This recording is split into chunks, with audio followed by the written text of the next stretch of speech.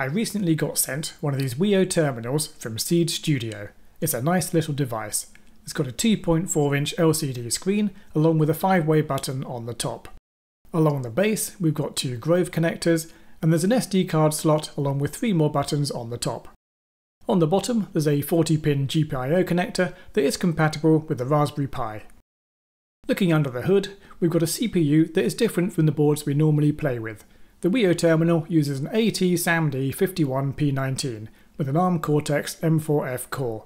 This runs at 120 MHz, but you can boost this clock speed up to 200 MHz if you need to. Connectivity is provided by a Realtek RTL8720DN, which gives us dual band 2.4 and 5 GHz Wi-Fi along with Bluetooth. There's an inertial measurement unit, so you've got a gyroscope and an accelerometer, and it has a light sensor and infrared emitter. More interesting for our projects, it's got a built-in microphone and a buzzer. Now the buzzer's not that useful at the moment and is only suitable for playing tones, but the built-in microphone seems to be usable. We've got a screen and a microphone, so I thought it would be fun to port over my audio monitor code to it. There's a couple of things that need to be modified.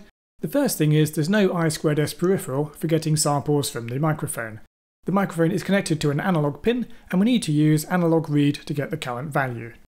I did find some examples of using DMA to read this value, but to keep the code simple, I'm using a timer to read the samples. I'm only going to sample the audio at 8 kHz, which is good enough for a nice audio display and won't tax the CPU too much. So my first attempt at getting it working was a bit lackluster, and after instrumenting the code with some timings, I found this was due to the Seed Studio fork of the TFT library. It's taking around 150 milliseconds to render the frequency bar chart.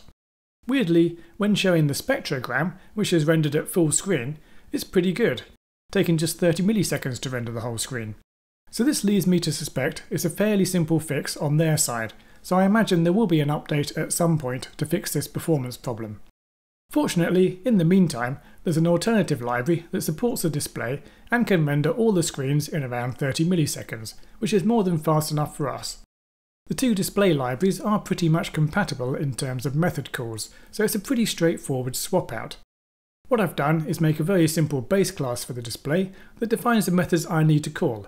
I've made all my code depend on this class. And then to swap out the 2 different displays, I've got a wrapper class that derives from this base class and delegates on to the real library.